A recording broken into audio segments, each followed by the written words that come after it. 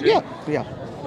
The lexicon of which I'm maybe not so proficient. No problem. Let's not question about the basic components. Let's just question about our existence in the first place. Because I think that is what everyone would question themselves. Why are we here? We must have a purpose in our life. The fact that jumping to a different issue now. Yeah, because I think, in my opinion, when you're using the reductionist approach, you're not treating us as though we're humans. Because at the end of the day, we are humans, right? We have feelings. If you are reducing to atoms and elements, then what's the difference between you and a chocolate bunny? Well, we've touched on one difference, which is the consciousness issue. Exactly. So what I'm saying to you is this: I think at this moment in time, it's not even relevant to talk about the basic constituents. Rather, we should question about our own existence.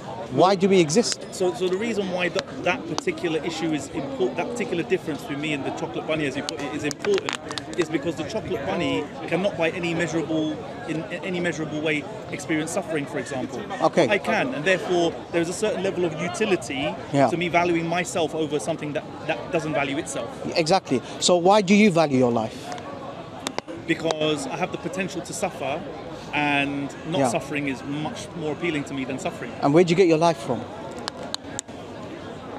Who gave you life? Are we gonna? I feel. I'm being very honest with you. It's not my first rodeo, so I understand that we're probably going to go down the infinite regress. No, not even infinite regress. Not even infinite regress. I don't entertain infinite regress arguments. I don't entertain those arguments. So these are philosophical arguments which I don't entertain. What I'm saying, the basic thing is this: you have a beginning, I have a beginning. If something has a beginning, right, we have to question ourselves why we're here in the first place. That's the first question. I have a beginning in the sense that me as an individual, me as a person separate from you has a beginning. Okay. But the constituents, and I know you wanted to redirect us from considering ourselves in terms of atoms and subatomic particles. Yeah. But I'm saying the existence of those and the origin of those is... So why don't we question about the origin of our existence? So I'm saying it's unclear still whether there is an origin. But you must have an origin, because you just said you have a beginning. No, I'm saying me as an individual has a beginning. No, but I'm saying that could just be as a result of the order in which those subatomic particles have. But again, what you're doing is you're now adopting what you call a reductionist approach, which is you're now treating yourself as though you're just an element. You're just made up of atoms and elements. But you're more than that. You're more than that. I'm more than that because of how those things have aligned themselves. But with all due respect, you really shouldn't degrade yourself like that, because the thing is, you have feelings of love, you have feelings of compassion, which how do subatomic particles able to subatomic particles? Exactly. So now the question is, why do we have short life? Why don't we live here forever? If you believe that the universe always began, I'm not saying you do, but there's a possibility. Let's say you have a possibility, then why don't we live forever then? Why do we have to die? If the universe is supposed to be there forever, why do everyone in the universe die? That means we have a purpose. Just like, for example, you have an examination, you have a test. I'll explain that. Right? Go on. I don't necessarily believe that the universe will live forever in its current form. Okay. And I think, for example, what scientists call the singularity from which came the Big Bang. Yeah.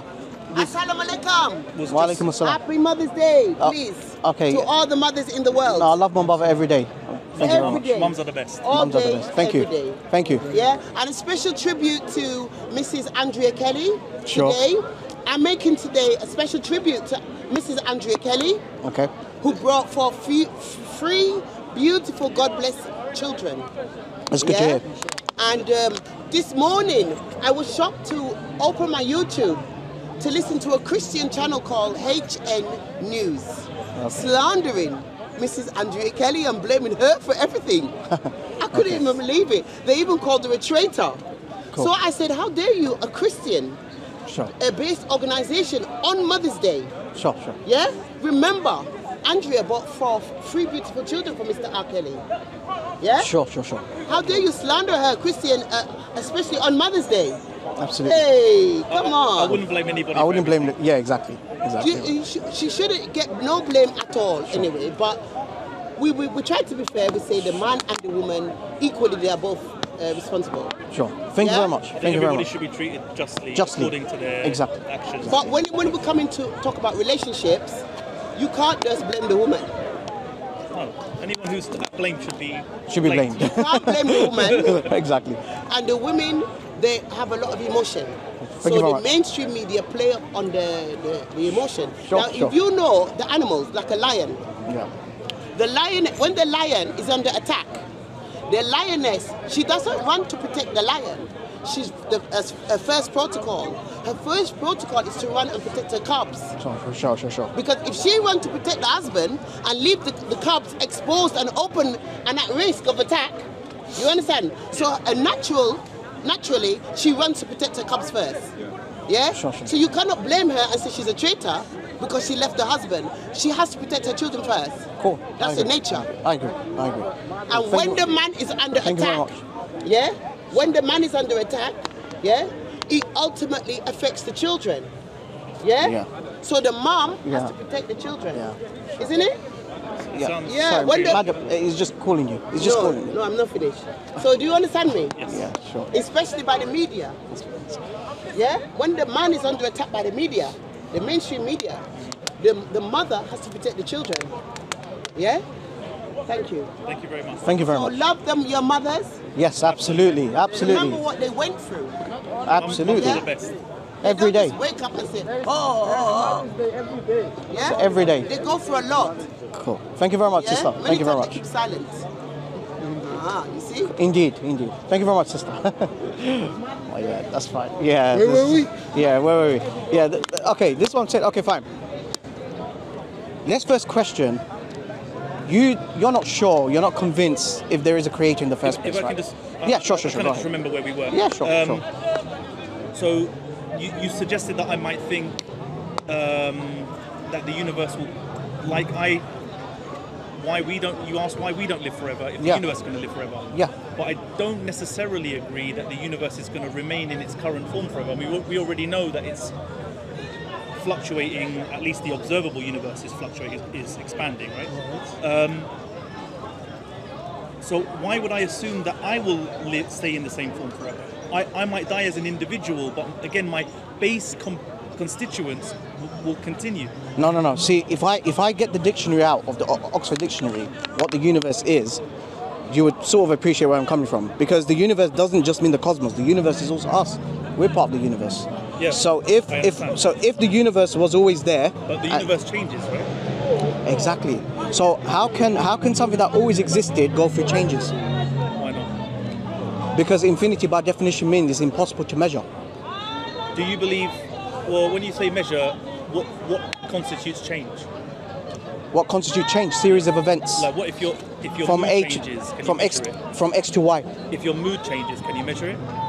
If you measure, so you're talking about qualitative traits, but you can quantitatively measure the universe. No, you can't. You can, You can only measure. You can only estimate a measurement for the observable universe. but that's what I'm saying. So if you can, Who's to say, who's to say that's the extent of the universe? but that is by definition, that's what infinity means. That is impossible to measure. But if I can, But I'm saying yeah, people claim to measure the observable universe, okay. but no one. I don't believe anyone credibly claims to measure the universe. The universe is made up of mathematics. That's the language. The language of physics is mathematics. So all of existence. All of existence. So I'm saying, I don't think anyone credibly claims to be able to measure all of existence. When you apply mathematics, saying it's when you apply mathematics into the universe, that's physics. Are you saying it's infinite? No, I'm not saying it's infinite. Okay. What I'm saying neither is, am I. what I'm saying, Okay. what I'm saying. I just want to make sure that exactly, that is- exactly. No, what I'm saying, I'm saying we don't know. no. We know for I'm sure. saying if Can you measure a region of something which is infinite? What I'm saying is- I'm saying Oh, yeah. if you can measure any part of it, if you can measure from here to there, Then that's not infinite. then it can't be infinite. You mean If you can measure a part of it, then it can't be infinite. Can't be infinite. It's finite because How it has many a of you starting are there? and it has a How end. many of you are there? in terms of what we understand to be No, human beings? you as this person. Or how many of people of my No, ethnicity you or- as this person standing in front of you. How many? One. Yes. If there's only one, then it can't be an infinite universe. If it was an infinite universe, there'll be an infinite number of you. So Exactly. I think what we're doing, we're falling into the trap of thinking that because we already have parameters for what differs me from you in the sense that what makes us separate. No, we're not talking about that. We're just saying the fact that that what you're saying is this possibility that the universe always existed. If the universe always existed, how come there's no infinity in the real world? If I was to ask you how many bananas are there, if there's infinite number of bananas, and I subtract 2, how many bananas? I understand what you're saying. Yeah. But I'm saying you can claim. The problem is for me to respond to that, I will have to speak specifically to the person, as in to you from your religious tradition. No, it's nothing to do with religion. It's just the fact that... No, in the sense that the claim you're making contradicts some of the precepts of your own belief. No, not necessarily, because I believe the universe has a beginning. I believe that the originator of the heavens and the earth is the creator. For example, if I say, for example, that if I was to make the claim that your scripture attributes to your creator a finite number of attributes, Okay. then Finite number of attributes. a finite number of attributes or characteristics, or even what you will claim is in a figurative sense, number of limbs or so on. Number of limbs of who? For us, for example, to count the number of limbs a deity has, we don't believe in the same that. as saying if you subtract 2 bananas from infinite bananas, how many bananas? Yes. It would be the same thing. No, see, this is the reason why I believe that we should go by the foundation first, which is the first to tell you who we believe to be the creator. That's very, very important. That's why. That's what I'm saying. I'm referring to the description of your creator. Okay, so what do you know about the description of our creator? So, again, this is only it's helpful that you're here because you can correct me from that. Absolutely, fine. So, first of all, what do you reject? What kind of God do you reject? It's not that I reject necessarily. Okay, yeah, all right, that's a whole other conversation. But I reject, first of all, the idea that I can claim I know the answers to questions which are seemingly unanswerable.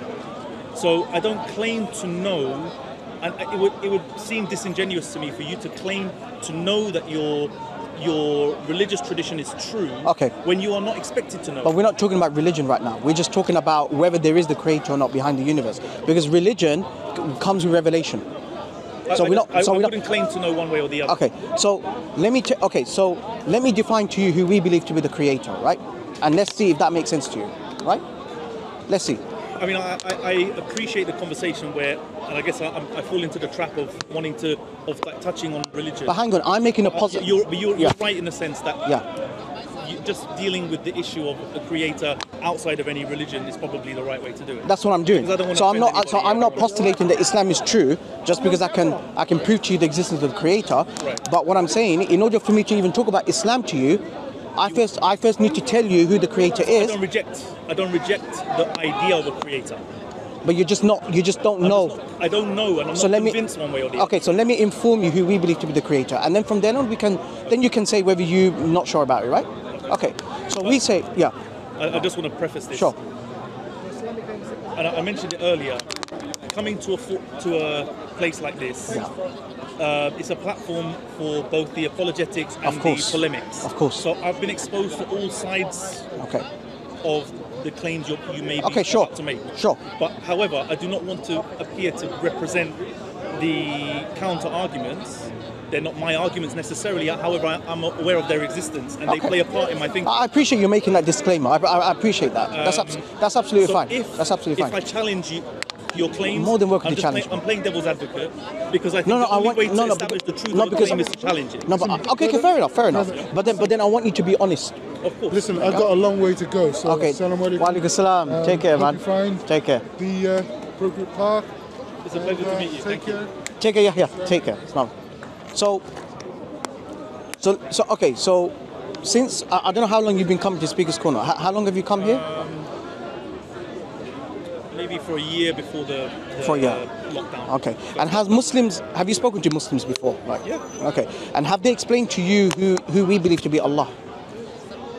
Just to one extent or another, yeah. So what have you heard so far? Because the thing is, I want to see if you know who Allah is first of all. Because probably it's a wasting time if I'm explaining to you who Allah is, right?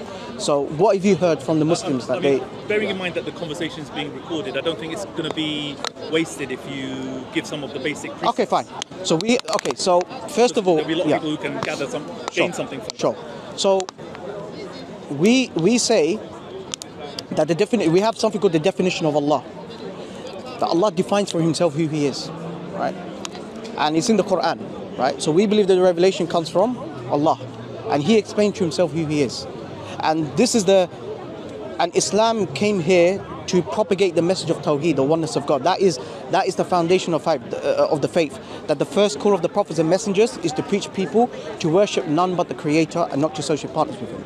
Now, Almighty God, who we believe to be Allah subhanahu wa ta'ala, there is a short surah called Surah Al-Ikhlas, which is 112th chapter, right?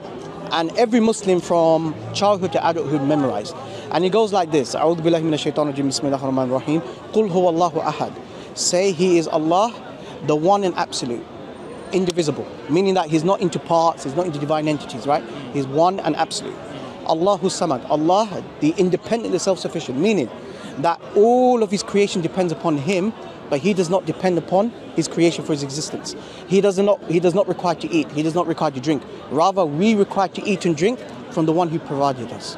That's what we say. Lam yalid wa lam yulad. He begets not, nor is he begotten. Meaning that Allah does not have a lineage. Because if he has a lineage, then he's not God. Because that means he has a beginning and an end.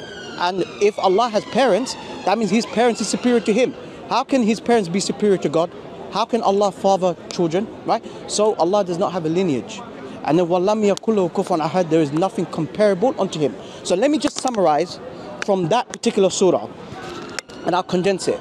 Allah is basically the one and only independent, self-sufficient entity that always existed in eternity, and that particular entity cannot be compared to anything else in existence. Now, based upon that definition of Allah, do you have any issues or you're not convinced? Convinced of? Convinced of this deity that we believe to be the creator.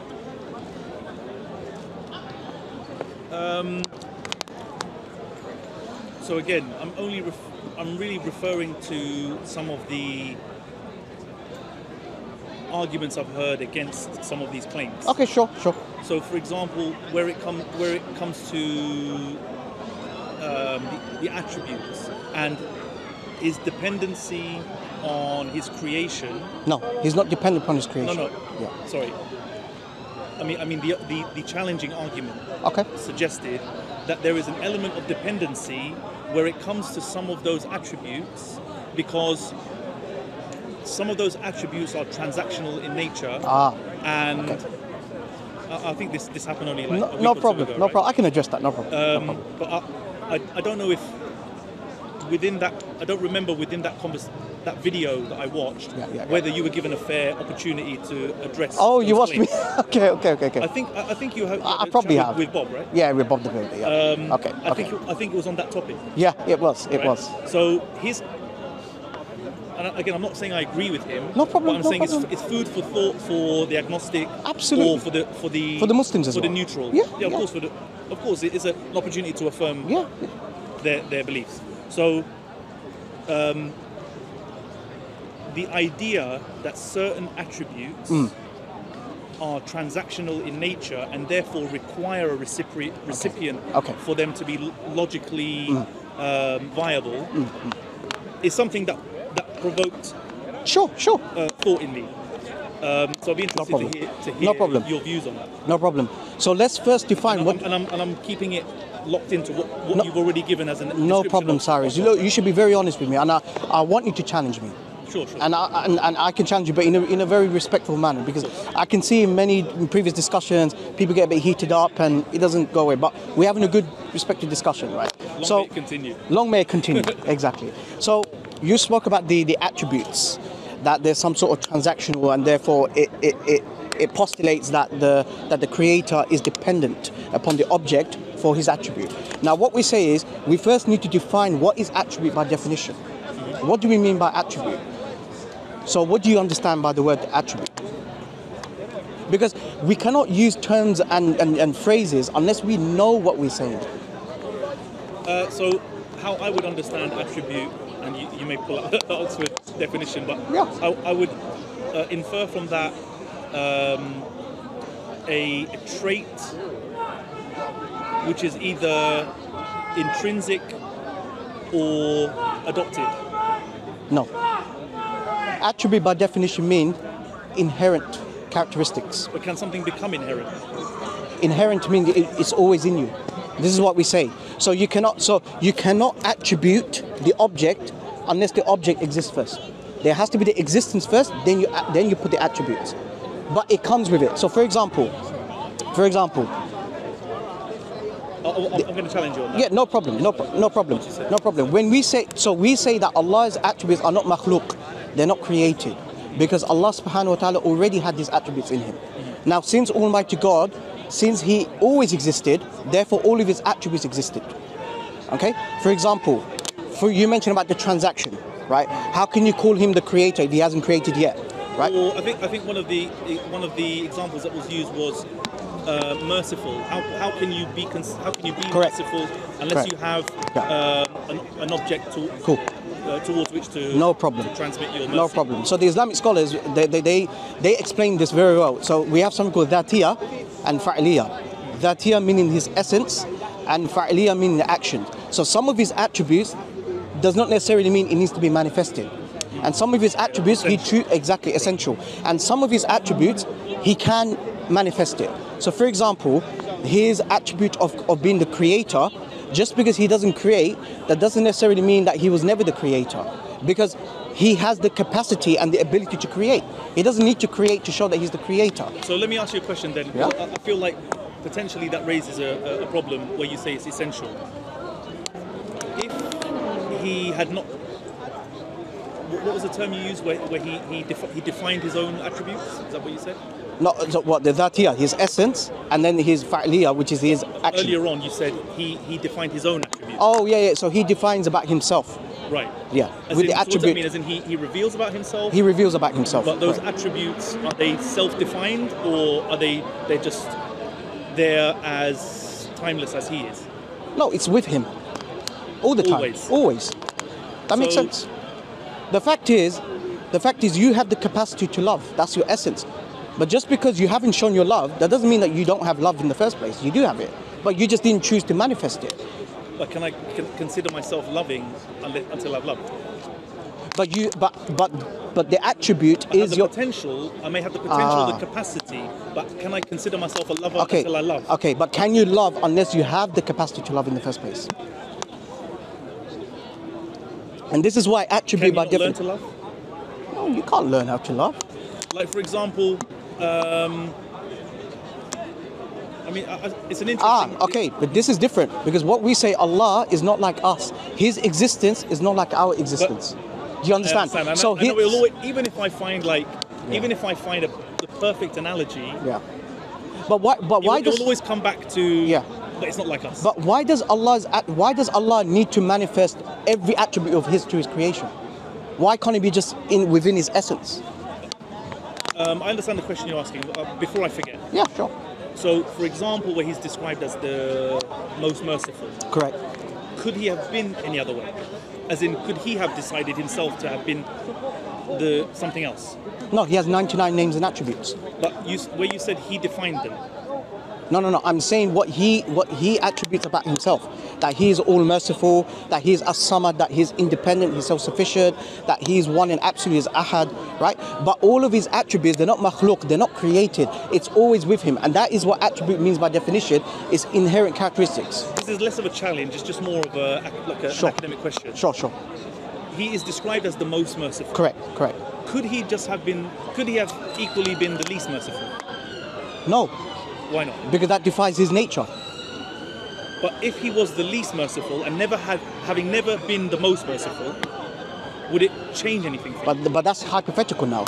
No, I know. It's just an additional, just a thought that popped into my mind. Because it's not to do with the challenge to any of you. No, because my Creator defined the way that He defined. Now, by altering His attributes and His characteristics, according to my opinion, you're altering the reality. So with all due respect, 99 attributes, but there are names and attributes, commonly named attributes Okay. that we know. There's more. I understand. We'll know more. So there are 99 Yeah. names and attributes. Correct. That we know. That you know of. Yes. Yes. What I'm saying is, had they been different, I don't know, it's just hypothetical, but why not? Okay. Had they been different, would it make... Oh, okay, before I get to that. Sure. Does he have any attributes that he has not yet manifest? No.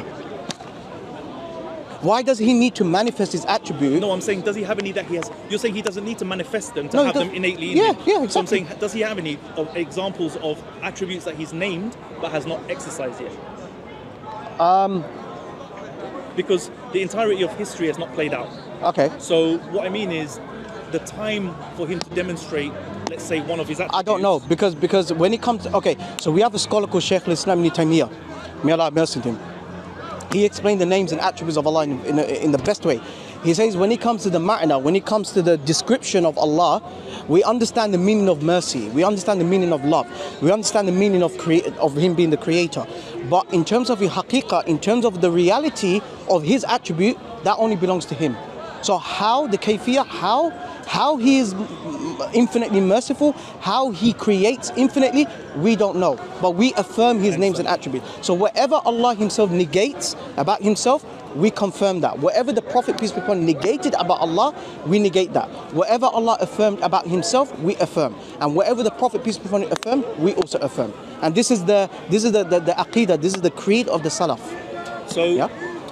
like over time, I've heard people cite, for example, one of the attributes, Okay. and then give an example as to how it was manifest. So, for example, whatever it might be, somebody went through trials and tribulations but came out unharmed. Okay. This is one of the signs of the manifestation of the mercy of Yes, Allah, for yes, example. yes. So what I'm saying is there are numerous attributes Yes. to which we can draw examples. The whole point of Allah revealing his names and attributes is to recognize. That's one of the reasons that we recognize his name and attributes. The very fact that he created the heavens and the earth, it demonstrates that he is the creator. But my next question to you is this: does he need to create to demonstrate he's the creator? Absolutely not, because he already had the capacity and he had the attribute, his inherent characteristics to create. For example, I think that's an arguable, So for example, point, but I understand that that's... But why does it? your Okay, approach. so in his hikmah, look, first of all, we as Muslims, we should never ever go beyond the knowledge of Allah about himself, his reality. We only affirm what Allah himself mentioned about himself and what the Prophet, peace be upon him, affirmed. For example, we say Meaning Allah. don't speculate. We don't speculate. But the most crux of the issue is there must be the creator, and that's all you need to recognize. That's all you need to recognize. Why should we know the reality of how he is? That belongs to him. We have been given little knowledge, and we're trying to go above to know who the creator is about his reality. No, his ontological reality just belongs to him. But he revealed about his attributes, that he is a summer, that he is self-sufficient. He doesn't require to He doesn't require to eat and drink like us, right? He's independent, meaning that he always existed. We, as humans, we never existed. This whole creation here is a proof that, it didn't always be. Like, So going back to my sort of worldview, Sure. like, I'm not convinced necessarily, even if I was to accept, for example, the idea, which I don't, but the idea that a being brought reality into existence, I wouldn't have conviction in saying it did it intentionally necessarily, or even that it continued to exist once that was established. But it really doesn't matter anymore, because the reason why I say this to you, because if that makes sense to you, the definition of Allah, what we say is called the fitrah. The fitrah meaning the natural inclination, that it's aligned with your natural inclination. That hang on, if that's the way how Allah himself described, it makes sense. It makes sense that he's not a man, he's not Jesus, he's not Muhammad. Then wouldn't you say that my natural inclination will also inform me as to whether the claims about the creator are true? Ah, that's it. But then you're going to say those can be... no, that's the reason why we need revelation. We need guidance. Because we believe... my natural inclination not lead me to... If it's true, would it not need... And if my natural inclination is implemented in me by God, would it then not make sense that I would naturally believe the claims? This is the reason why we say to you that every human being is born in din al-fitr. Din al-Fitr meaning the innate religion, that they accept that there is there is a high supreme entity without any influence of external and internal factors from the society.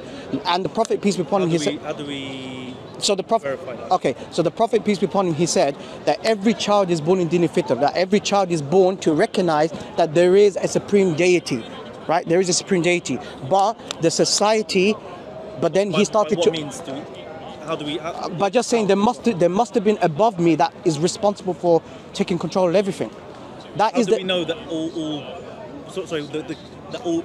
people are born that way? All people are born to recognize that they submit to the will of someone who's higher than us, but they just don't recognize who he is. They just recognize that there is. That that's true? And that's why we need revelation. No, how do we verify that all human beings are born with that innate understanding? Because if you ask any child who created this, they point up. I mean, so, but they don't know. I don't think I've ever asked any child. Yeah. Every child would know that. Every child would know. Just go, I don't know. No, but okay. But every child would tell you that anything that comes to existence, there must be a creator. There must be. That is the natural inclination. But what happened is, as you grow up, you have been influenced by the society. That goes back to the very beginning of our conversation, where you were presupposing that everything has come in. Even the base constituents of what makes our reality came into existence. Exactly. That's so that's presupposition. Right. But I'm not talking about religion. I'm not talking about God. I'm just talking about the fact that children have this innate nature to accept that something must be above me that is responsible for everything. But isn't that because a child is born dependent on its parents, and therefore it grows up understanding? You just confirmed what the Prophet, peace be upon him, said. This is exactly what he's saying. I never claimed that he didn't say anything. No, but this didn't make sense. No, but what you're saying is what the Prophet, peace be upon him, confirmed. Right. Like he's saying that every child is born in an innate religion of accepting that. But why do you say religion? Okay, way of life. State. Right. Yeah, Din al-Fitr, like innate way of life. Right. All human children, as in all human infants, are born that way. Yes. But not all entities on earth. There are some entities on earth. No, we believe every entity here is a Muslim, the creation. Why? Because Muslim by definition means that submits to the will of the Creator. The very fact that this tree here submits to the will of the Creator, it's following its nature. There's a program. Sorry, but the point that I was making was all human beings are born dependent on their parents, or on a parent, or on another individual to raise them. What I'm saying is, not all living things on earth are born that way. Okay, but so you're taking it another step and saying no. But the hadith says every child. It's not say every living thing. No, it says every saying, not every living thing, but every human child. Every human child. Now, what happened is, because they depend upon the parents, they start then adopting the religion of their parents. They start worshipping fire. They start becoming Jew, Christian. It's no surprise to me that, first of all, I wouldn't agree with your claim that every child, if you ask them where did things come from, they point up. I don't agree with that. I wouldn't have answered that question that way. Justin Barrett. He's a professor at Cambridge University. Right. He conducted a study and he brought children without any external factors, without any external influence, and they all accept that there must be supreme deity. Well, hold on. They all those accept children were raised in families that had their own narrative. No. They weren't raised by their family. Independent. What do you mean independent? Meaning there's no external influence. They didn't How learn. How old were the children? They were in the infant. I'm not sure. Around 5, 6 years old. I'm not sure. Never had any external influence. No, that's what I'm saying. That's why they conducted a study. Justin Barrett, you can research yourself. Yeah, Justin Barrett. I would like to make a note of that. Yeah, sure. If you think the only scenario in which you could create controlled samples of children who have had no external influence, would be if they were bred in captivity and were never given contact with other human beings. But what I'm saying to you is that this is the natural state, without any external influence. But because of the society, because of the nurture, because of the environment, it then altered their understanding about God. They start adopting the religion of their parents. They start becoming a Jew, they start becoming Christian. That's the reason why when we say that a person accepts Islam, we don't call them a convert, we call them a reaver, because they're going back to the natural inclination. And this is what Islam means by definition. It means you submit to the will of the one true God that I just spoke to you. But as far as I know, when I gave you the definition of Allah, I don't think you have any issue. what you're doing is at this moment in time, I just think what you're doing is you're fighting against your natural instinct. No, it's quite the opposite. You're trying to fight against my natural instinct. My natural instinct is that I'm not convinced. You're not convinced if this whoever this creator is communicated me. I'm not even convinced that it still exists. I'm not convinced that if it existed, it still exists. If it existed, it knew it was creating us. Okay, do you exist? Yes. Do you exist? Yes. How do you know that? I think. But are you sure that you exist? Okay, so now you're going by the Greek Socrates, I don't know, whoever quoted this, right? But you know for sure that you exist.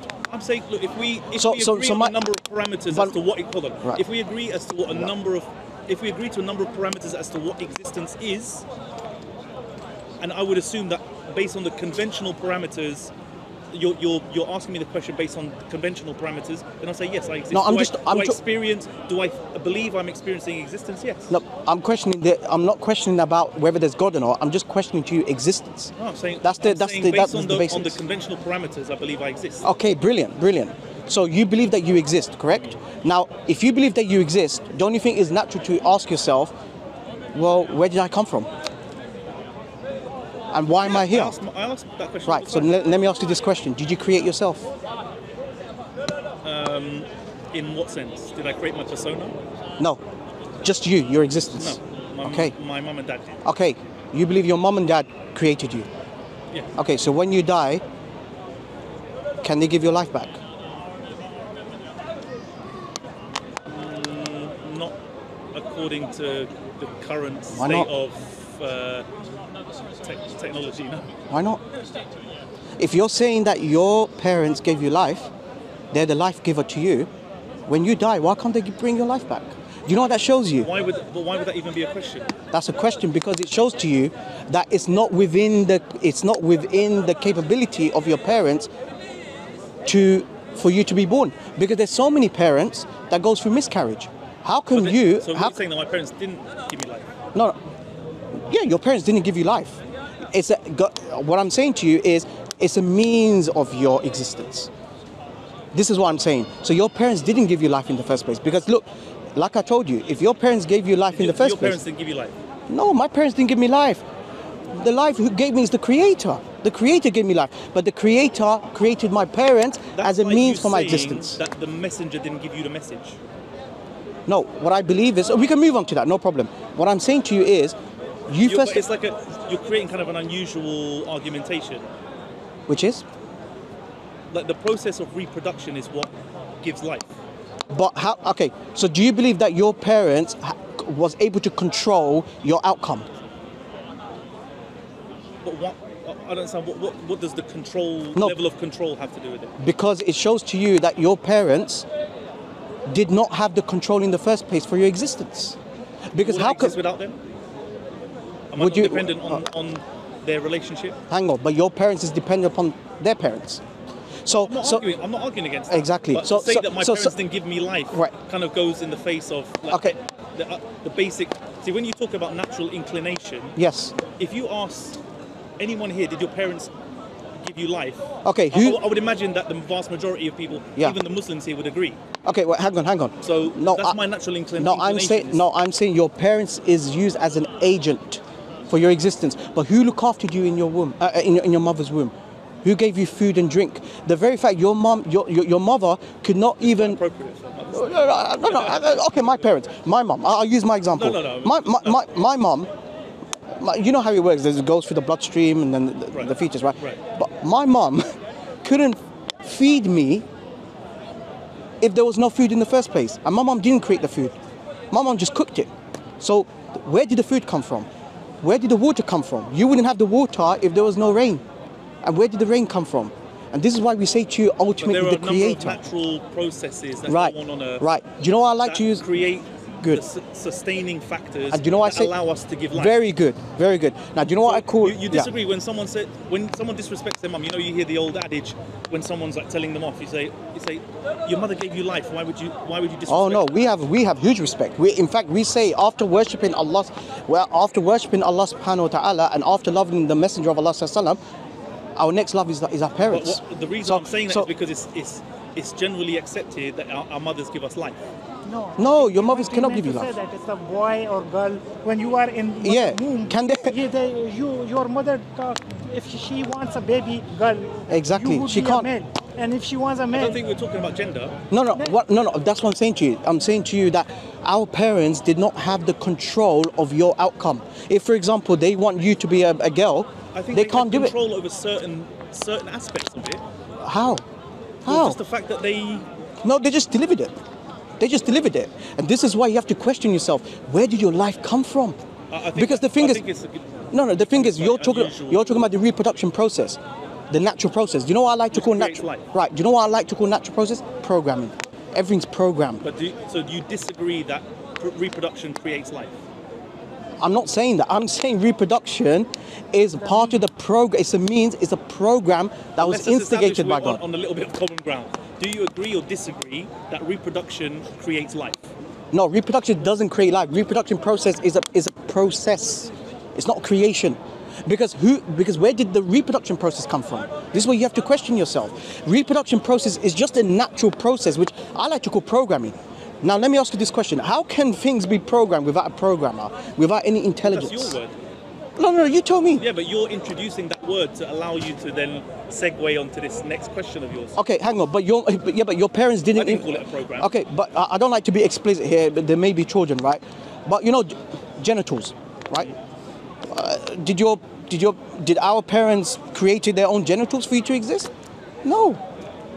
You have to question yourself. Where did all this come from?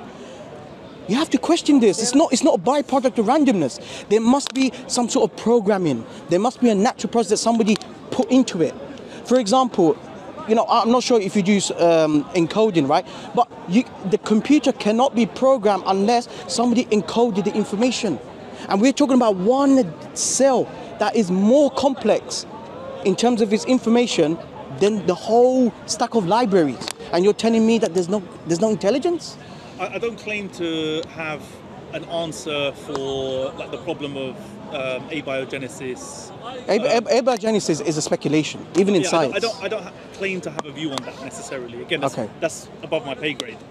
However, me too. Again, this is not me saying your claims are false or whatever. It's not. I'm not here to say God doesn't exist. I'm not an atheist in the conventional sense. I'm an atheist only in the sense that I have a lack of belief, which some philosophers would argue. I have a lack of belief too. Can I tell you? I have a lack of belief as well, to a certain extent. You have belief where I don't, and maybe I have belief where you don't. Let me explain to you. I also have a lack of belief. I'm also an atheist to a certain extent. You know why? I think we're all agnostics to a certain extent. It's allowed for you to have healthy skepticism, no problem. But unhealthy skepticism, that's where the problem is. Right? Sure. Okay? So let me tell you one thing. I am also an atheist to a certain extent. You know why? I also reject the concept of Trinity. I don't accept that Jesus came as a man and as a God. I reject the Hindu gods, plethora of gods. I also reject the Greek gods fighting amongst each other. Right? I reject all these gods. And this is the reason why... This is the reason why in our pillar, the first pillar, which is Shahada, which is to declare your faith, we first make the negation. La ilaha. There's none worthy to be worshipped. We first make the negation. So me and you, we're together. I also reject the Trinity God. I also reject the Hindu gods. I also reject the Greek gods. Because by definition, they cannot be God. How can, for example, Jesus, how can he be God if he eats and drinks like us? Yeah, I'm familiar with all those. It doesn't make sense. Arguments, and again, I don't have any sympathy. Exactly. For the Christians. So me and you, we're already in the same boat. Now, where I'm telling you is where I make the positive affirmation, except Allah. And I've given you a definition of Allah, that the definition of Allah is unlike what you heard of. What you're rejecting, you're not rejecting the existence of Allah, you're rejecting the existence of false gods. I'm with you. Because when I give you the definition of Allah, you have no problem. Do you know why? It aligns with your natural inclination. It makes sense. No, I didn't agree with it per se. However, I'm saying is I can be wrong. No, what you're doing, what you're doing, you're playing devil's advocate, which you said, right? You're questioning about Allah's attributes. When I offer challenges, they're not necessarily challenges that I've come up with myself. They're ones that I've heard. But I'm saying deep down, for me as an individual, sure, I'm not convinced. It's not that I'm choosing to be ignorant. I come to places like this. Of course, I'm not saying you're ignorant. No, I'm not putting words in your mouth. But yeah. I try to expose myself to as much information as I can in the pursuit of the truth. But as much as you expose to other people's claims and arguments, expose yourself to misinformation. But you should also reflect about your own existence. You should reflect about yourself. This is what Allah tells in the Quran. Do they not contemplate about themselves? Allah says in the Quran, أَفَلَا يَنْظُرُونَ إِلَى الْإِبِلِ كَيْفَ خُلِقَتْ. Like, have they not seen the way how the camels have been created? Look at the camel. Why do they have long eyelashes? Why don't we have long eyelashes? Do you know why? They have long eyelashes because they live in the desert to trap the sand dust. Because if they didn't have the long eyelashes, right? It's going to go into their eye. They're going to be blinded. That means there must have been a design. There must have been some intelligence. If you see this building right here. So you're operating under. Are you saying that you're operating under the observation belief that the camel was designed and that was it? The camel was designed. You could tell it's designed with a fit for purpose. On one occasion, a finished camel, the first camel was created, and there were no like. Ultimately, Allah created everything that exists here. Everything, including the camels, including us. Through process of evolution? No, I don't believe you. Okay. You don't believe in evolution for humans, right? Yeah, I don't believe the evolution of humans, but I've got no problem accepting the animal evolution. I've got no problem with that. But ultimately, Allah subhanahu wa ta'ala. That seems like a more modern take. No, not necessarily. More modern understanding. No, I'm agnostic. I'm agnostic because I don't really care. I don't really care if animals evolve or not because it doesn't really take me outside the fold of Islam. Sure. What takes me outside the fold of Islam, if I start believing that we didn't come from Adam and Eve, we come from monkeys or we come from fish. That's where I'm taken out of the fold of Islam, right? So I don't affirm Darwinian evolution. That's because of the claims that the Quran makes about creation. Exactly. But first of all, I'm not even talking about religion. I'm just talking about the existence of the Creator. So, that it makes sense. Obviously, for me to be sincere, I would have to be open to changing my mind if compelling evidence. Exactly. Itself, right? Exactly. So how do you resolve that with, for example, the like the fossil records, like the evidence that is claimed to represent the evolution of the human species, for example. How do you deal with that? Okay, first of all, these fossil records and all of this, these are all based on assumption. These are all based on assumptions and evidence, right? Science, you see. Hope it's based on evidence. Yeah, so if you go by the scientific method, you're just extracting data. That's all you're doing. If they dig out a fossil of a skull which is remarkably similar to human but not quite human, and then another one that's very similar to that but slightly further removed from human, but clearly related to the. This is why it's called a theory. But this is why it's called a theory. It's not a fact. It's a theory. You can give us the definition of the scientific method, so we can go more. Yeah. Now, modern physics says everything is in a very symmetrical shape. This has been now modern physics says if you look, everything is in a symmetrical shape. Yeah. That couldn't be by itself because Correct. How come everything is in so symmetrical? Exactly. And they just give the like number. What, for example? Like everything you say is if you go in deep inside the ocean, look at yourself, look at everything is in a symmetrical shape. Golden ratio. 1 hour, everything proportionate. 1 divided by 237. The mathematician even find out the numbers of that. In this, if you Google it, you will find 1 divided by 237. That is the symmetrical number they gave it to it. Yeah. And but sorry. We're just having a respectful discussion, man. You can do afterwards. You can do afterwards, man. Do you want to join the discussion? Absolutely. Yeah. What's the discussion about? Yeah, but don't block the camera. No. We'll just listen, and then if you. Sorry, brother, man. Sorry, carry on if you want, man. About football. About football. We'll be here all day. No, but there's a conversation. If you listen to it and then you pick up on the topic, if you feel like you have something to contribute, you're welcome to. It's just based on experimentation and observation. And observation. Yeah. So they didn't observe. They didn't observe Darwinian evolution. So the fossil record, you're saying what about it? But you weren't there. This is the whole point. This is why it's called theory. For example, the Big Bang theory, you weren't there. We're just postulating evidences that we saw the red shift, that the galaxies are receding each other. And therefore we make an assumption that if the galaxies receding each other, anybody who makes any claim about religion or about what happened during the course of their religious, the narrative within their religious tradition, in all likelihood wasn't there. No, not necessarily, because science is induction, but my belief is based on deduction. That's the difference. Exactly. Yeah. So this is science. I'm not talking about the precepts of believing in a creator. I'm talking now. I'm just kind of trying to move the conversation along to a specific religion. So but the events that make up the traditional narrative of any given religion now in the modern age, like all of these religions are somewhat ancient in origin. Okay. In terms of the timing of the revelations. No and so problem. on. No problem. So where you make the claim that you weren't there, i.e. the Big Bang, the fossil record or whatever, well, none of us were there in terms of the major events in the origin stories of these religions either. Yeah. Okay. So how then do you apply that standard? There's a difference. My claim is based on certainty. Science is not certain. Because science is transitory, it changes over time. Whatever the evidence points towards, you go by that. So do you but think 100 years' time, they may say to the universe is internal. So when we talk, so that's part of the reason why I picked.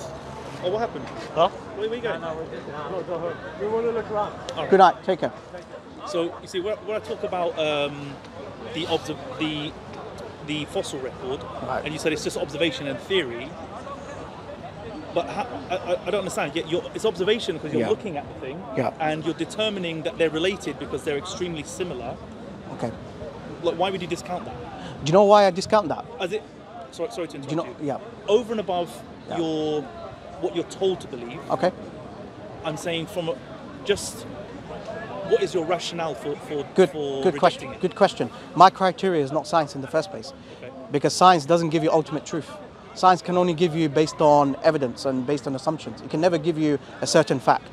It can never give you, because whatever the evidence they give you in 100 years' time, it may backfire. They may have other fossil evidences 100 years' time that may contradict the present claim. For example, I'll give you one example. I don't believe in the Big Bang. I don't believe specifically about the Big Bang. This is what science says. I don't really care what science has to say. I don't think it gives any hard conclusions, to be honest. I love science. I love science, by the way, but I put science in proper perspective, right? Because in philosophy of science, there's something called scientific realism and scientific instrumentalism. So scientific realism meaning that science is your objective reality. Science instrumentalism meaning that you're using the scientific theories as a useful tool for making predictions, but you're agnostic about it, whether it's true or not. I adopt the scientific instrumentalism, not scientific realism, because my criteria of reality is Islam, not science. So you don't agree that there are some scientific principles that are proven to such an extent that they can be accepted as Can fact? any scientist say that to you?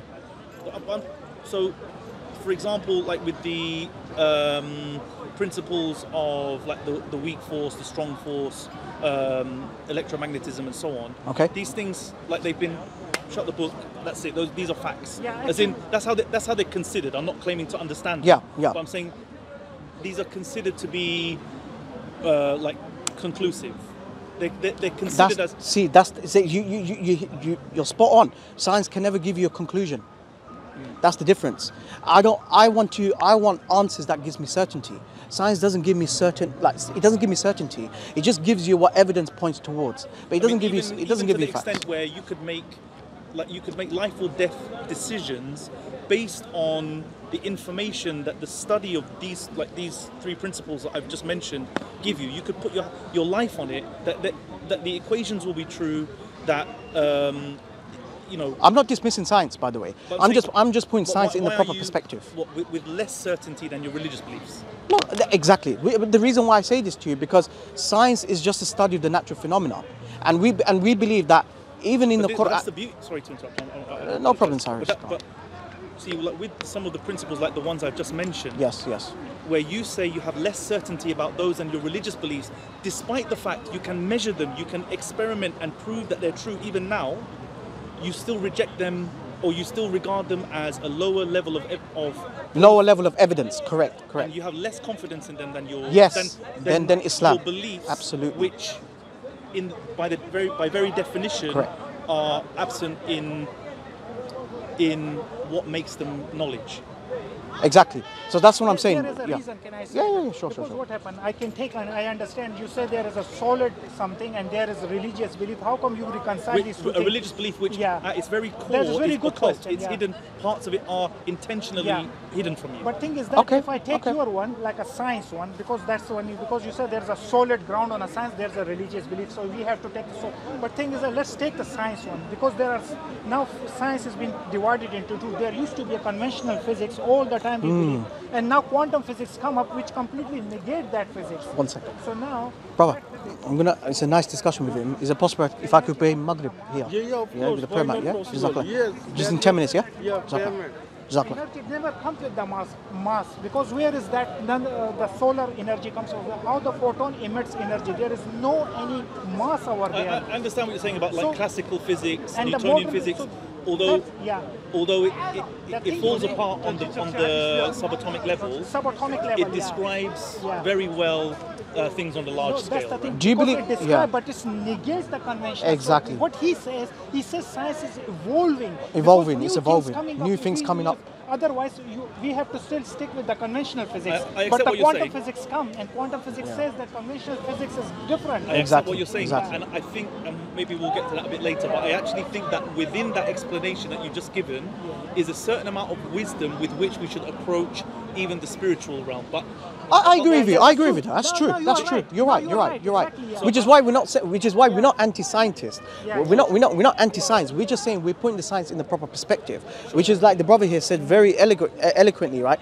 It evolves. It evolves, right? Because the certain evidence that you have right now, in 100 years' time, it may smack against your face. Like for example, do you believe in the Big Bang? Do you believe in the Big Bang answer theory? many questions yet. do I believe in the Big Bang? Yeah. Do you believe it happened, the Big Bang? I understand that scientists have made observations that lead them to model the universe in such a way Exactly. that what we see as reality started from a singularity or what they describe as a very small point. Yeah. Yeah. It's not. I wouldn't say necessarily that I believe it. I would say that I accept that it's a popular. That's it. So theory. I agree with you. That's what I believe. Yeah. Yeah. But That's it. But I think there are other scientific principles that are much stronger than the Big Bang. And I have no problem at all, which is why I say to you that nobody can confidently say to you that the Big Bang happened. But they can, Because there's so many other models. But Do you understand? science can give you confidence in other claims. It can never give you confidence because the thing, science is there to, like you say, it's just to experiment. It's just to explore, but it doesn't give you an experiment time after time after time, and it gives you the same result to the extent where you can now no need to experiment. You can just predict the So outcome. why is it still a theory? Do you know why it's still a But theory? there's a difference between a scientific theory and me coming up with a theory. Do you understand what I'm saying? I can understand where you're coming from. A scientific theory has to be supported by a huge amount of research and evidence. Absolutely, because from hypothesis me to coming up theory, with a theory, yes. About the Earth being flat is a completely different thing. I don't believe that, by the way. So we have to differentiate between what is theory in the realm of science and what is theory just in terms of everyday thinking. Okay, so Because for something to qualify as a scientific theory, it needs to be supported by a huge amount of evidence. it needs to be supported a huge amount of evidence, correct? Which is where it's upgraded from hypothesis, right? So hypothesis means that anyone can give you the explanation, but there's no evidence. Sure. But then it's upgraded to a theory, right? But then theory doesn't necessarily mean it's a fact. No, I agree. And that's why I was careful to say that there are certain scientific principles That's it. that are resolved to such a level of certainty that we can consider them. Very good. So now you're going based on probability. This is what you're doing. So what's most likely, it happens. What's most likely not. That's what evolution. This is what science does. I think that's a slightly different. No, but science is based on probability. You put a probability machine. It's all based on probability. What's the likelihood? Because, like you said, if you experiment over and over again, it's most likely that it will be the same outcome. But it can never give you certainty. This is what I'm saying to you. Whereas my belief, my criteria, is based on reason and rationality. That's more powerful because you come to a certain conclusion rather than using the inductive argument that can never give you conclusion. I'm quite comfortable with many of the arguments supporting the existence of a creator. Again, I won't claim to believe necessarily, but I'm comfortable with them. Like if it turns out to be true, it's not a problem for me. I'm not against it. And maybe this is material. Can I be honest with you, Cyrus? I don't want you to be a devil's advocate. I want you to be sincerely honest with me. Like deep inside, what is it that you're not convinced of? Because as far as I know, I don't think you have a problem with the existence of Allah. I think people have this. I think you have an issue with religion, not the existence of a deity. No, I made that very clear. I have a problem with it. Brilliant. Yeah, I have huge problems with religion. Brilliant. Okay, so let's now talk about religion. Let's talk about religion now, right? Okay, we say Islam. It's a bit more. No. I think we're progressing. Right? So Islam, by definition, means. Yeah, go on. Sorry, before we go on, I have lots of reasons for why I don't believe in God. But what's the contrary? Because what you're doing right now, you're just sitting on the fence. Yeah, you just said there's something different now. Okay, so your religious tradition tells you that belief is a choice. Belief is a choice. Yes, it is. I don't agree with that. So I believe that I can make choices that influence my beliefs, but I feel strongly that belief occurs. No, I believe your belief, you've been indoctrinated to make that choice. And I believe in that too. I've been indoctrinated. Everyone has been indoctrinated to a section. And this is where I really despise people who have hate against, organized religions like the 6 world major religions, okay, Islam, Judaism, as though they don't have a religion. Well, unfortunately, you do have a religion. Your religion could be fashion. Your religion could be money. Your religion could be science. Because religion, by definition, means you have a specific ideology that you go by in your life. So their purpose of life may be just making money. That's your religion. So what I don't like is people saying to me, what I don't like is when people come to theists like myself and say, oh, you've been brainwashed, you've been indoctrinated. Well, actually, you have been indoctrinated as well by society. Society gives you the barrier of what is beauty and what is not. That's the reason why a lot of girls, a lot of women, they feel pressured because the society is defining what beauty is supposed to look like. And then you see many subcontinents. I come from Bangladesh, right? And India, he comes from Pakistan. There are many dark-skinned individuals trying to do bleaching. Is that not a religion? That's a religion. You've been indoctrinated. I understand what you're saying, and I'm not saying that the environment in which we live, the information to which we expose ourselves doesn't influence our beliefs. Yes. But then you made the ultimate choice at the end. Okay, so things you call a religion, I mean, I can understand why you're saying that. Yeah. But I think deep down, you can take 2 people and expose them to exactly the same things, but it doesn't guarantee that they'll both have the same beliefs at the end of it. Absolutely, I agree with you. So there is an innate... What I'm saying to you is, at the end of the day, we have to establish what's the truth and what's false. And that's what we're doing. So what I'm saying to you is this: I don't think you have a problem. I don't think you necessarily have any problem of accepting that there is this creator who is nothing like anything to his creation and who is absolute wise and all knowledgeable. I don't think you have a problem with that. I think the issue that you have is religion. And this is where I can tell you that Islam gives... Everything you just described exists in other religions. No, it doesn't. It does. And I'll tell you why. Because in Judaism, they believe in this. They believe in the concept of one God only. But do you know what? They put deficiencies to God. First of all, historically speaking, again, you may reject the religious scriptures, the Jewish scriptures, because you believe they're corrupted. Not only that, but for a number of reasons. Also because you have a revelation in which you believe, which supersedes that. Yes. Therefore, you reject that. Yes. I don't know what the instructions are, but you're... But do you know what's the Jewish concept of God? Do you know what they attribute God to? God with? They believe that God regrets, God made mistakes. I mean, these are all deficiencies that we say God is perfect. We have to define what God is. That's it. So my definition, so Allah, His definition is unique to any other religion. Do you know why? Because Allah is free from imperfection. Allah is perfect at all times. You look at to the Jewish, yes, they believe in one entity, this one God, but you know what? They attribute this with deficiencies, which is why in Islam we have something called Tawheed, which is the oneness of God, and we understand Allah the way how we should single Him out in 3 different ways. You have something called Tawheed al-Rububiyyah, which is the singling Him out in His lordship, meaning that He is the only sole provider and creator of everything, no one else except Him. Then you have Tawheed al-Ubudiyyah, meaning you single Him out in His worship, meaning you only worship Him and you don't associate partners with Him. And you have Tawheed al-Asma wa Sifat, which is the first part, that we single Him out in His names and attributes, that His attributes and His names are unlike any of His creation. So when you look at Judaism, they break the third category of Tawhid Asma wa Sifat. Why? Because they attribute God with deficiency, that God is weak. For example, God make mistakes. Us human beings, we make mistakes. How can an all-powerful, all-knowledgeable God make mistakes? So even Judaism, they have deficiencies. And if you look at Trinity, they have deficiency. I think that. So I believe Islam is the only religion on the face of the earth that gives you pure monotheism. And this is why I invite you to actually read the Quran for yourself and understand who Allah really is. Allah is free from imperfection. Allah is independent. He's self-sufficient. When you can correct me from, or you can clarify it for me. Sure. So where there are attributes, there are some attributes where God is the most something. Yes. Okay. Does he have to be all something, or is it enough for him to be most something? So, for example, it's just a translation. It's just a translation. I understand, but I think it's an important distinction. No, he's infinitely merciful. He's infinitely knowledgeable. You can't quantify. Okay, so my question is it enough for him to be the most of something, like the most powerful, or all powerful? Does it make a difference? It's just a matter of translation.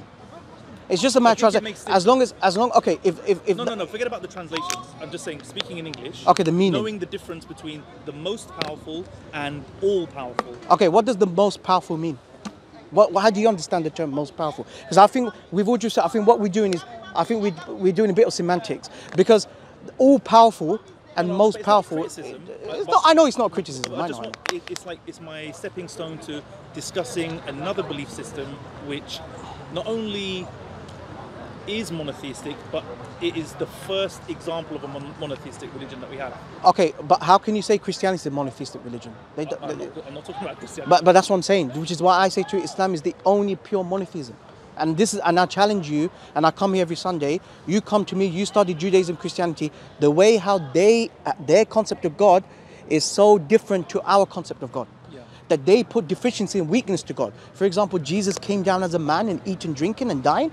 He's been killed by his own creation. It's a very... I'm talking about Judaism.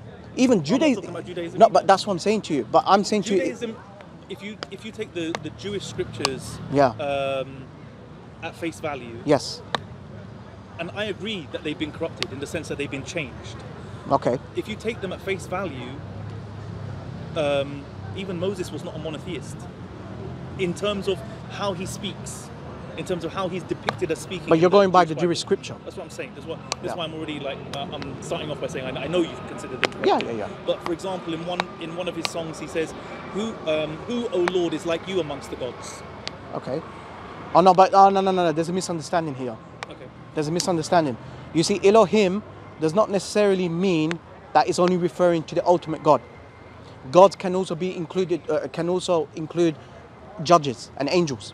Is by language. So in the Hebrew language, right, the Jews they will be able to identify, okay, Elohim, is this referring to the creator, or is Elohim here referring to his creation? For example, if you read in Exodus chapter 7 verse 1, it says that Moses was sent as a god to Pharaoh, Elohim. That does not necessarily mean that Jews say that Moses is the creator. No. So this is by language. So with all due respect, if you actually study the Jewish scripture, even Genesis 1:1, it says, in the beginning God created heavens and earth. They will never tell you that Moses created heavens and the earth, even though in Exodus chapter 7 verse 1, Moses called Elohim. But the Jews, they will be able to distinguish Elohim here refers to the creator, Elohim here refers to Moses. Okay, so this is based on language. Elohim, who is like you amongst the Elohim? What would you say? Who is like you amongst the Elohim? Yeah. Who is like you amongst... Say, "Oh Elohim, who is like you amongst the Elohim?" Right. So Elohim. So when he says, "Oh Elohim," he's referring to the Creator. Yeah. Yeah. And then in the completion of the same yeah, sentence, but I'm not. the same word. I'm not a Jew. So the Jew can't. One exegesis. No, but that's what I'm saying to you, which is even. You're saying they were monotheistic. He was monotheistic. In that context. We believe Musa alayhi salam. We believe in Moses. He was a pure monotheist. My understanding Absolutely. is that the very first example where God is written as speaking in the first person, as saying there is no other God, yes, comes much later in the biblical tradition. But I don't go by the Bible. No, I understand, but Judaism is not a polytheistic religion. They say it is monotheist, but they attribute the qualities of God with deficiency. That's the difference. No, I would argue that it's a henotheistic or monolatrist religion, where either there is an absence of a clear statement that there are no other gods, which I think is henotheism, or monolatry, where they accept that there are other gods, but they also only take one for themselves. No, they don't. The God of Israel suggests to me that there's also the God of Canaan, there's also the God of Babylon. Exactly. So Elohim could either refer to the God of Israel or his creation. It all depends upon the context. So what I say to you, that Judaism is the closest religion to the Islamic concept of God. The closest, but it's not identical. The reason why I say this to you, what because about Zoroastrianism? Zoroastrianism. Oh, okay. Zoroastrianism, they believe in Ahura Mazda, right? Ahura Mazda is the... I can give an explanation. No. I'll tell you, I'll explain to you Zoroastrianism. You brought up Zoroastrianism. Yeah. Zoroastrianism believes in Ahura Mazda. Ahura Mazda, he is the ultimate creator. But do you know what they do? First we have to establish what is Zoroastrianism. Not just its precepts, but also which version of Zoroastrianism we're talking I'll explain to you. I'll explain to you. For example, if I was talking to someone of a different Muslim sect, yep. and you were observing that conversation, and they were explaining to me what Tawheed was, I'm sure you understand there are certain sects where you say, oh, but you're attributing partners. I agree. Yeah? So I'm saying there are also sects of Zoroastrianism where absolutely they attribute partners. No, but however, the core, as in the teachings of Zarathustra, I reject that. So, but yeah, please. No. So they believe in the concept of one God. Yes. I agree with that. But they divide his attributes in separate entities. And that's a heresy. No, it's not heresy. It is. It's not. I've read the original hymns of Zarathustra. Okay, sure. So he doesn't consider them entities. In fact, you could even go so far as to say Ahura Mazda itself is not an entity. I think that's a step too far, because I think Zarathustra believed that Ahura Mazda was a being. Okay. But those things which we know to be, or which are regarded as the attribute, yes, they're separate entities. They became considered. They are actually the prototype exactly. for the angels. That's what I'm saying. That's what I'm saying. So you're saying that angels emanate from Ahura Mazda. I'm saying the heresy led to that misunderstanding. Okay, so what is the concept? That was not Zarathustra's intention. Okay, so who is Ahura Mazda? So Ahura Mazda, as far as I'm aware, he is Ahura Mazda. The words Ahura Mazda mean Lord Wisdom. Yeah. Or the Wise Lord. Yes. I prefer Lord Wisdom because I prefer more conceptual reading. Sure. So where wisdom itself is venerated, okay, as opposed to a being who is the most wise. Does that make sense? So there's no attributes. So how can we identify? No, because where the attributes come is that your wisdom comes with it certain principles that you can use. So it's like, for example, sun rays. That's how it is. So Ahura Mazda is the sun. I'm just using an analogy, right? And the rays are just his attributes.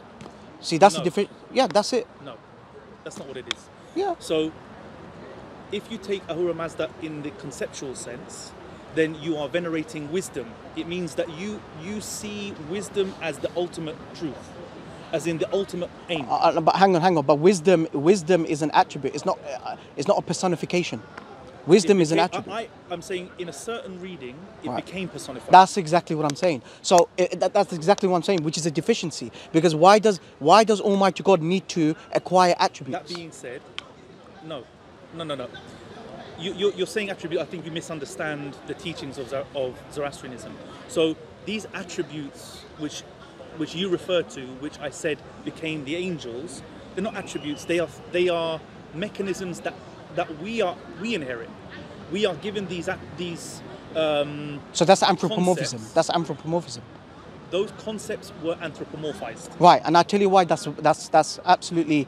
I'll tell you why that's a deficiency. Because you're telling me that I cannot understand the attribute of God unless we have the attribute in the first place. So I'm saying attribute is not my word. So what word would you use? So emanation.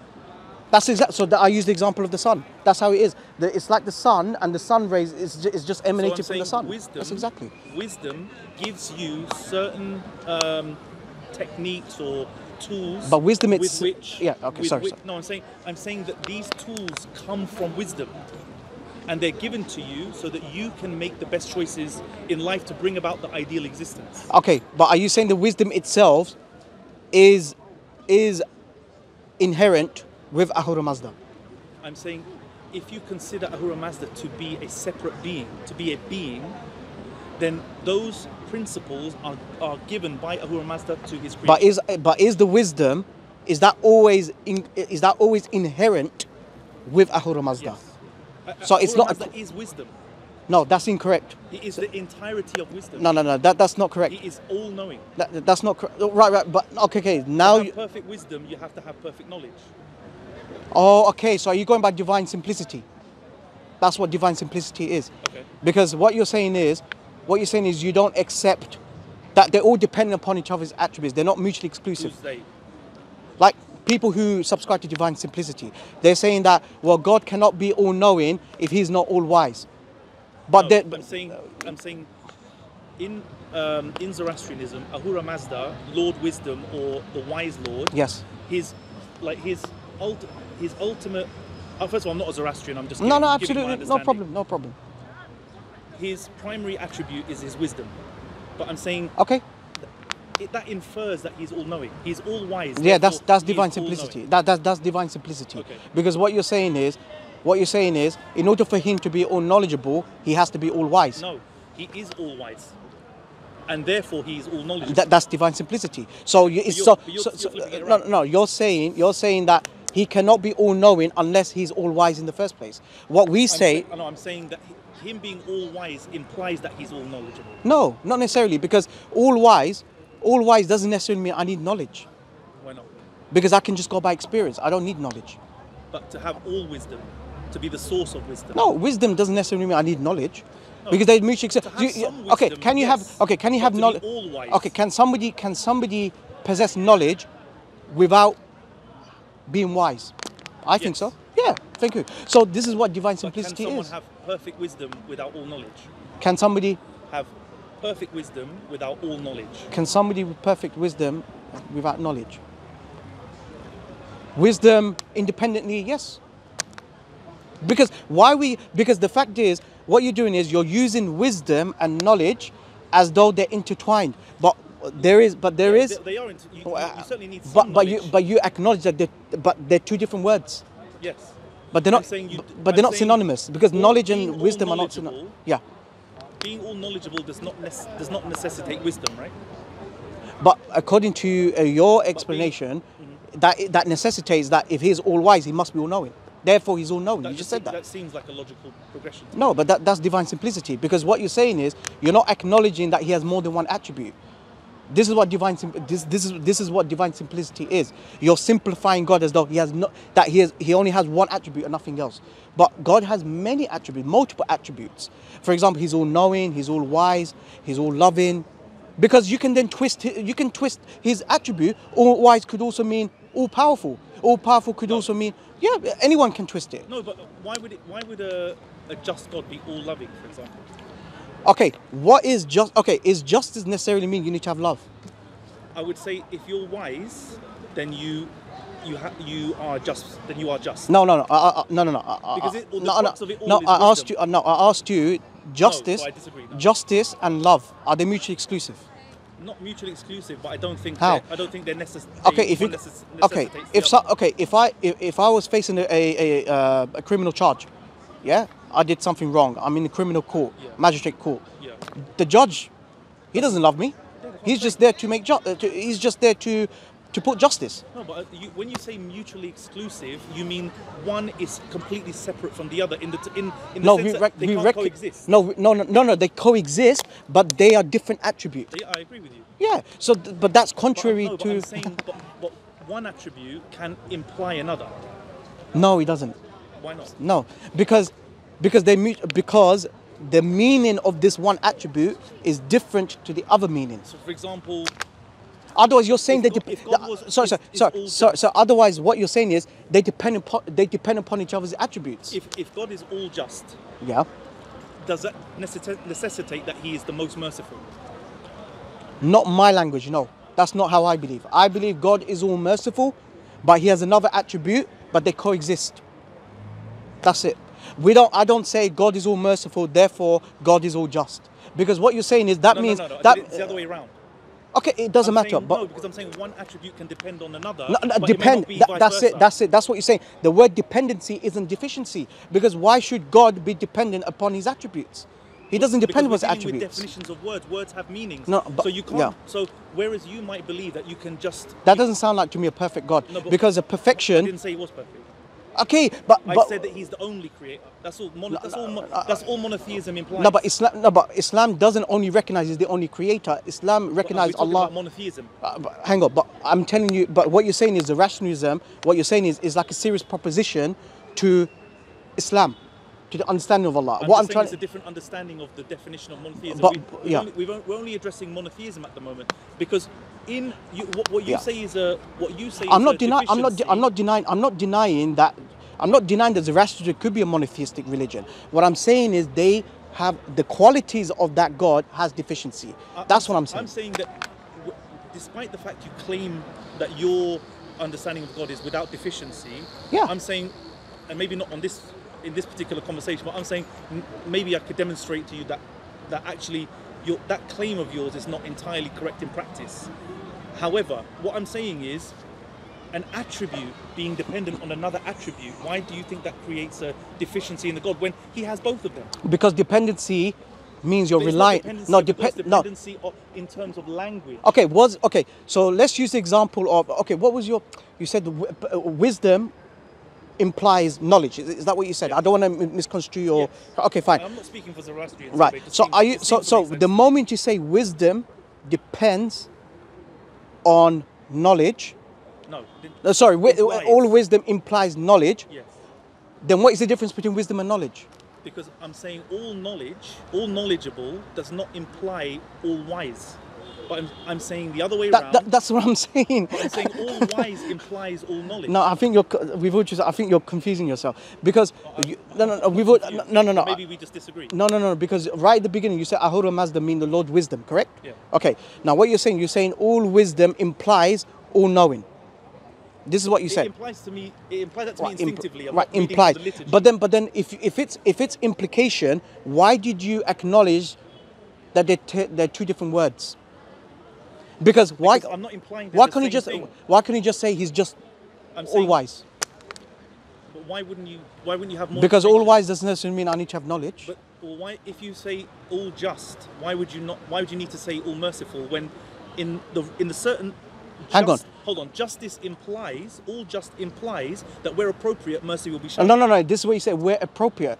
What I'm saying to you, justice does not necessitate it leads to love or mercy. Because if I face in magistrate court, right? No. Wait, hang on. If I face in the magistrate court, right? Just because the judge is just, that doesn't imply he loves me, or that doesn't imply he's showing mercy. No, he's just implying justice. Love doesn't play a role in no, at but, least in the no. English legal system, What for you said, example. what you said is, does. what you said is, why can't you imply that him being just implies he has love? That's what you're saying. So I'm giving an example. It's not. Okay, in an all just entity, do you agree that where it's appropriate, it must show mercy? I don't know. To fulfill that definition. I don't question Allah's. I don't question. we're just talking Wait, hang about on. linguistic I don't question Allah's ontological reality. I don't question Allah's attribute. Okay, I just affirm. now just- But what you're Let's put saying. religion aside. No. For a second. What? No. I'm just saying, if a being is all just, Does that mean he's all loving? no, don't put words in my mouth. Hold on. Okay. If a being is all just, he Right. will by definition show mercy when appropriate. That's exactly what I'm saying to you. So, No. Hang on. A judge doesn't need to show mercy to show his justice. Where'd you get this from? I'm saying, in your understanding about what an all just being is, No. would you agree that when appropriate, But I don't believe to in that- demonstrate how just it is, it will show mercy when appropriate? But Cyrus, the situation that you are explaining to me is not the situation that I agree anyway. It's not in that paradigm. Okay, but What I'm I saying just to you. I just want to establish that you're not playing devil's advocate, and that we're. But I don't want you to play devil's. I want you to be sincerely honest with me. No, Like I'm if saying I want- it doesn't make seems sense to to me just say that it doesn't make sense It to seems to you. me that you are. So I'm saying. What, me playing devil's Yeah, advocate? because you seem to be sidestepping. No. What I'm what I'm saying to you is that you're saying that all just implies mercy. Yes. Okay. Now I give you an example where I committed a crime. Now I'm facing in the court. The judge is there, and he establishes justice. Yes. He doesn't need to show mercy. He will take into account factors that would justify mercy. Yes. No, he doesn't need to. There's clemency. It's a very well-known jurisprudential Okay. principle. What's the difference between justice and mercy? And now you'll be able I to. think they're different. They can coexist. But what I'm saying Thank is, you. That's what I'm They saying. can coexist, but also I'm saying for something to be all just, it is dependent on being No. able to show mercy when No, appropriate. no, because I just showed to you that all just. I think you're worried that you're going to No, reveal Cyrus. a weakness. Cyrus. in your No. concept of I believe in your paradigm that's a weakness because God does not depend His attributes one above the other. No, God has multiple attributes that coexist at the same time. So He's all. So we say that He is. That He's al-Latif. So That can He's. He be merciful without love? Wait, I'll give you one example. Allah Subhanahu wa Taala. He says one of His names and attribute is He's al-Latif. That He is subtle, but His other attribute is the retributor. Do you see? So do you see? So why can't you have a being that's somebody who is one who is a retributor, but at the same time he is subtle? But there's a difference. I'm talking about where you say something is the most something or all something. So I'm saying you can be subtle and a retributor. Those can be parts, components of your attribute. But can you then say?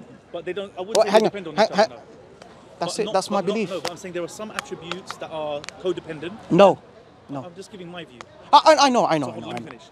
I'm saying there are some attributes which are codependent, as in one implies the other, and there are some attributes which are completely mutually exclusive. For example, you cannot take retribution and be kind at the same time. So, unless you're speaking relatively. So I'm saying that's fine. Like for example, the most common name, Allah, and we mentioned this before we do any action. We say Bismillahir Rahmanir Rahim. In the name of Allah, the All Merciful, the Most Merciful. Right? Now, Rahman, it just shows Allah's mercy, the fact that He's given us food and drink. But Allah's love is different. You see, He can feed a tyrant. He can give them wealth. He can give them, food and drink. But that doesn't mean He loves. But He loves the believers. You see, so therefore, if you're telling me He's merciful, therefore it implies He's all love, it doesn't make sense, because that's a deficiency. What we say as Muslims, part of the Aqidah, the Salaf, we recognize that Allah has multiple attributes. Allah has multiple attributes that coexist, and we recognize each of their names. So, for example, that Allah is Ar-Rahman, Allah is Ar-Rahim. Do you agree that there are some attributes which cannot coexist, as in simultaneously? No, they're all simultaneous. No, they're all simultaneous. Because Allah subhanahu wa ta'ala existence is always, He was always there. So therefore all of His attributes so is He being was always all there. merciful to all things at all times? As in He can hang on. He's all merciful in the sense He's infinitely merciful. We cannot quantify. But whether He chooses to show His mercy, that's up to Him. No problem. I think we'll end there, man.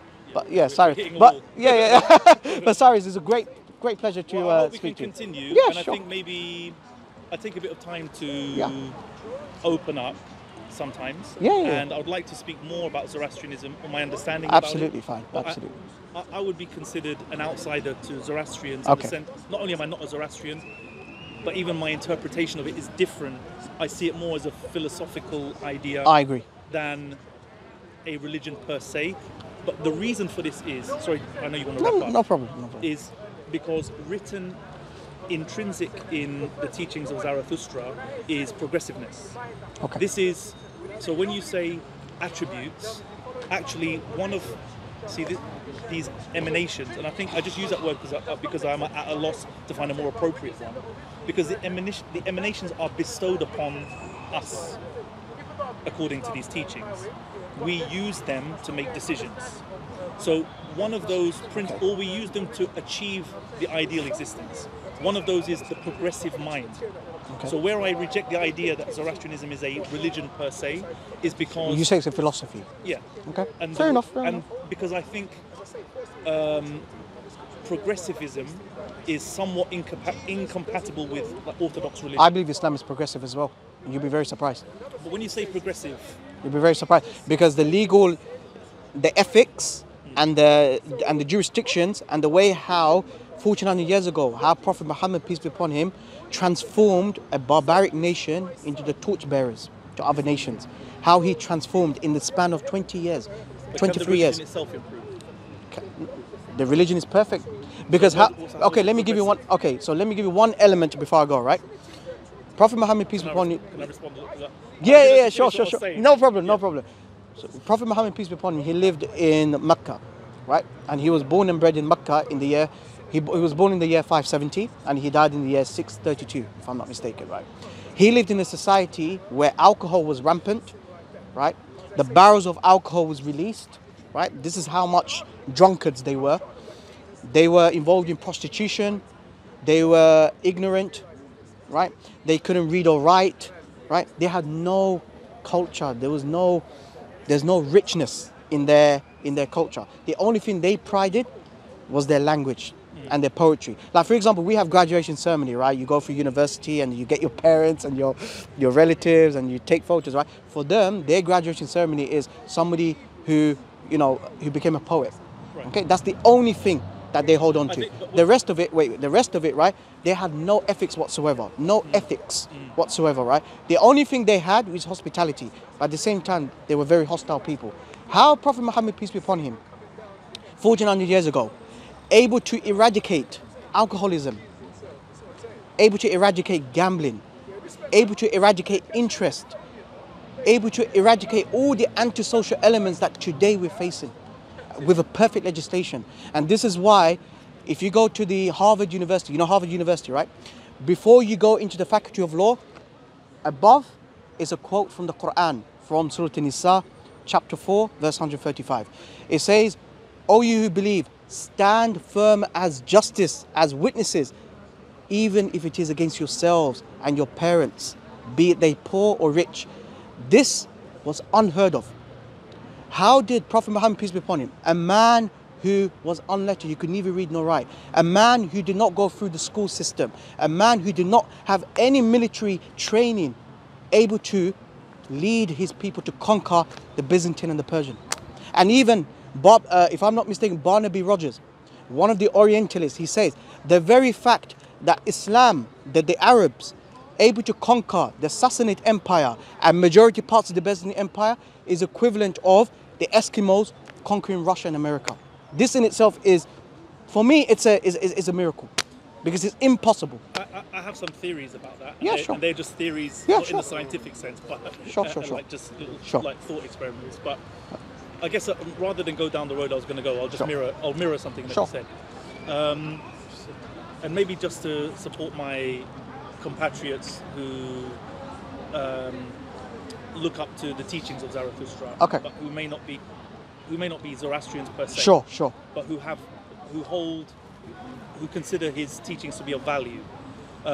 Cyrus the Great, who conquered Babylon, I believe it's 530 BC, was considered to have taken with him the principles of Zoroastrianism, and began a process of dissemination of Zoroastrian ideas or Iranian ideas, as discussed by Sebastian Cope-Pabon, who wrote a paper called Iranian Thoughts in Jewish Eschatology. And where you say that there is a transcript of the famous saying by the Prophet. No, the Quran that we believe revealed to the Prophet, from Allah. No problem.